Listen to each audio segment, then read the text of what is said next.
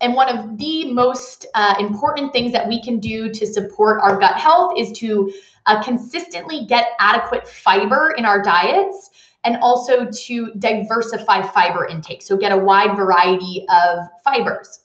And to take a step back, for anyone that doesn't know what fiber is basically the indigestible part of plant foods. So these fibers are resistant to digestion. And good bacteria in the gut, so good, healthy, beneficial bacteria, feed off of or consume the fibers that we eat. And they use this fiber to produce really important byproducts.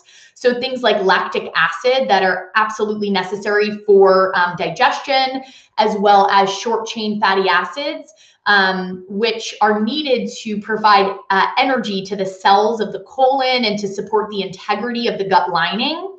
So when we eat fiber, we're fueling the good bacteria in the gut and producing all of these super healthy, beneficial byproducts that are needed to maintain the health of the gut.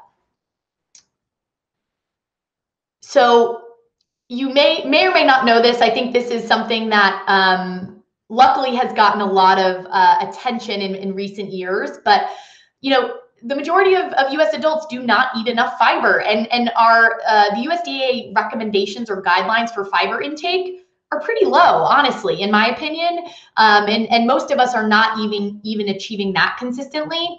And when we're not getting enough fiber on a chronic basis, again, no one's perfect here. There's going to be, one-off days or situations, but over time, if we're not getting enough fiber and we're not feeding that really healthy, good, beneficial bacteria in the gut, this can result in significant gut imbalances that lead to digestive symptoms and more significant health issues over time.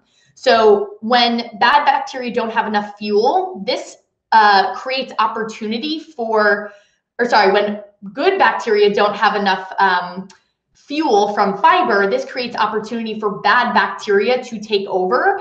And this bad bacteria can produce harmful compounds or inflammatory compounds that degrade the lining of the gut or are harmful to that protective barrier. And this can lead to a compromised gut lining and impaired immune function. So really, really important that we're getting enough good bacteria to sort of protect microbial diversity in the good bacteria. So all of that to say, good bacteria thrive on fiber. So we need to get adequate fiber, and eating a variety of fiber is another way to just ensure that gut bugs have what they need to do their jobs.